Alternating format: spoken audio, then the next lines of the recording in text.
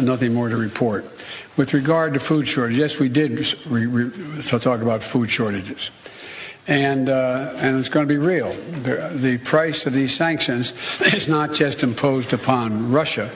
It's imposed upon an awful lot of countries as well, including European countries and our country as well. Welcome to the Crypto Teacher. And guys, I come back with that video just to make you think. And guys, we have Biden speaking of food shortages. And you guys know I done a video on it a few weeks ago letting you know that Russia and Ukraine handle 66% of the wheat and oats for the globe. Remember, the New World Order works off problem, reaction, solution. They create the problem. They wait for the reaction, and then they run in with the solution. We're going to have an energy crisis, a food crisis, a housing crisis, all created by money printing, and then also using money as a weapon. But we know all this was planned out a long time ago. And we know the Crypto Teacher wrote about it, detailed it from beginning to end. The New World Order created the problem. Did all this money printing, which is causing crisis across the globe. Now what they're going to do is raise the rates. It's going to choke off the economy. It's going to get rid of all this inflation, but what is it going to do? Put a lot of people out of work so they can run in with the robots, algorithms, and drones, which is going to cause hyper-deflation. And guys, when we know the robots, algorithms, and drones hit the economy, because the only thing we have to do is look at Japan. Your consumer is taken out of the picture. That's the reason why if we follow the money, follow all the corporations, where are they going? To China, Africa. Because that emerging markets, those people are going to be coming out of poverty into the middle class. They're going to have money to spend. Remember what Blackstone said. In America, it's going to be 10 years with no growth. Remember, the United States is the last country of freedom. And you can see us running right into socialism. Universal basic income. And the people are going to fall for it. They're going to airdrop that free money, tell you what, when, and where, and how to buy. And you have 6 months to spend or poof, it's gone. Remember David from R3. And the sheet will be in the virtual world, the metaverse. But for right now, they're going to play the Hegelian dialectic. We know cryptos are the future. But you're going to hear the yin and the yang from all types of media. Get yourself educated on the actual technology. Ukraine and Russia is nothing but a distraction for the rise of China. And that digital yuan backed by that digital SDR. And remember, the Crypto Teacher told you because he knows. When it comes to the New World Order, it's all planned out. You have a wonderful day. We are at an inflection point, I believe, in the world economy. Not just the world economy, in the world. It occurs every 3 or 4 generations. As one of the top military people said to me in a secure meeting the other day, 60 million people died between 1900 and 1946. And since then, we established a liberal world order, and that hadn't happened in a long while. A lot of people dying, but nowhere near the chaos. And now is a time when things are shifting. There's going to be a new world order out there. And we've got to lead it. We've got to unite the rest of the free world in doing it. So anyway. Just another interesting moment.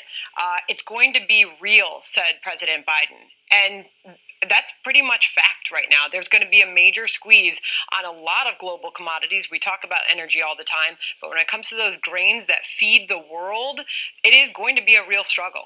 And so when I was on the phone with you and all of this change, I mentioned that this is one of the issues I'm sure that they're going to talk about because there are real national security implications to hunger around the world. If you remember the Arab Spring, a lot of people might remember that and say, oh, that was about Twitter, right? Mm-hmm. No. The wheat prices had gone up so much, and there was so much frustration. When you have problems like food costs going up this much, you will have uprisings. Uprisings lead to what? Immigration and also famine and starvation. So it's not only the grain that's a huge problem, but also many farmers all around the world get their fertilizer from Russia and this area of the world. So our farmers are about to do their plantings in the next 4 weeks. If they don't get enough fertilizer, we're not going to have enough food here either. This is a very real problem. Apparently, NATO has talked about it, And it is something that everyone has to think about, not just because there's a moral obligation to make sure people have enough food, but there's a national security implication as well. Everyone else, there are thousands of other cryptocurrencies out there. I recently spoke with Michael Saylor of MicroStrategy, the world's biggest corporate holder of Bitcoin as far as we know, and asked if we're going to see massive consolidation in this market, how many cryptocurrencies actually exist 5 years from now. Take a listen to what he had to say.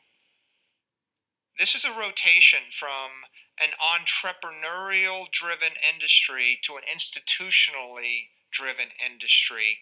And we're sitting at this point where we're crossing the chasm.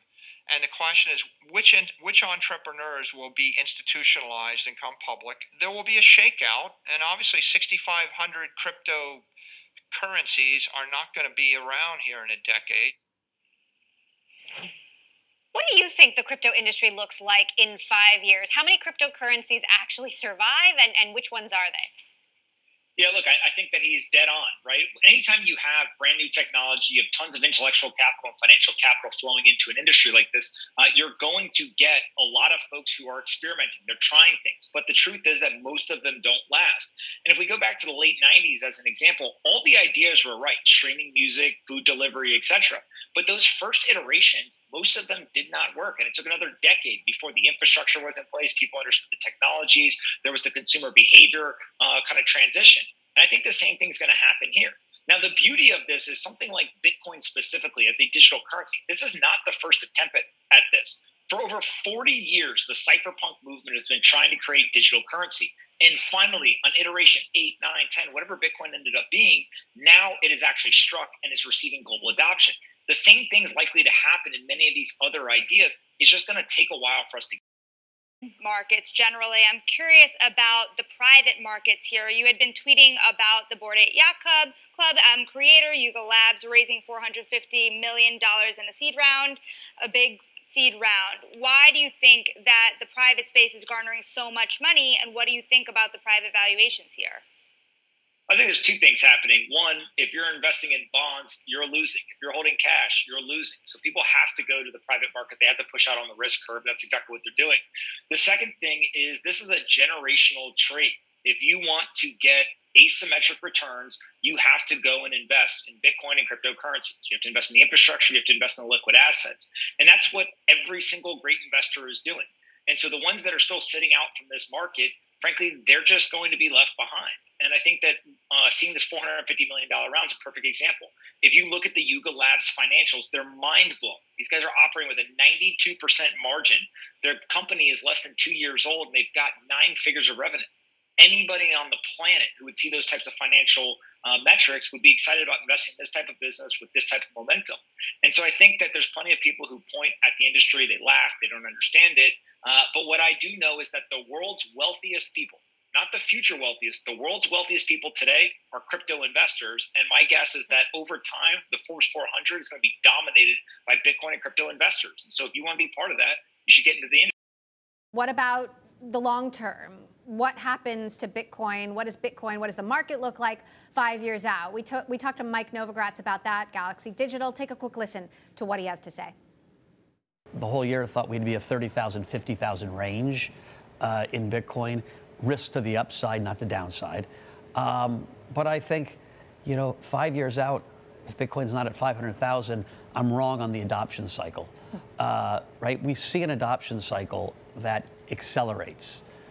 Bitcoin grew so much faster last year, crypto grew, than the internet did its best years in the 90s. Spencer, is it at $500,000 in 5 years? 500,000 exactly? I'm not really sure. And look, Novo and I might disagree on many different points, but I agree with him here. I think that people overthink Bitcoin and crypto as a whole quite often. I mean, realistically, I think the easiest thing to do here to do well is to have a long-term time horizon. What's going to happen in any particular day, week, month, or even year is extraordinarily uncertain. And a lot of people, I think, prefer to do themselves brain damage trying to anticipate those market moves, when I think the easier solution here is to have a small percentage of your portfolio and orient towards the long term. And that could be just Bitcoin, or it could be a basket of crypto assets. We're going to a different economy, and we're going to be learning more about that as we go. But clearly, we're learning that things can be done from remote locations. We're learning that technology can replace people even more than we thought. We're not going back to the same economy. We're recovering, but to a different economy, and it'll be one that is more leveraged to technology. And I worry that that is going to make it even more difficult than it was for many workers. In Silicon Valley, and my friends who work in technology know that what we did to the manufacturing workers, we are now going to do to the retail workers, the call center workers, the fast food workers, the truck drivers, and then even bookkeepers, accountants, insurance agents, lawyers, and on through the economy. So what happened to the manufacturing workers is a very clear sign. This effort. And China has big plans for this. They intend to seed their digital yuan into the global environment by giving it away to visitors at next winter's Olympics. When they arrive at the airport, they're going to get yuan digital wallets. They're going to receive digital yuan. They're going to use it throughout their visits to Beijing, and then they're going to take it back to their home countries. They see this as a huge advantage. Why? Because who controls the underlying protocols, who controls the underlying standards of the future of money will control the future of money.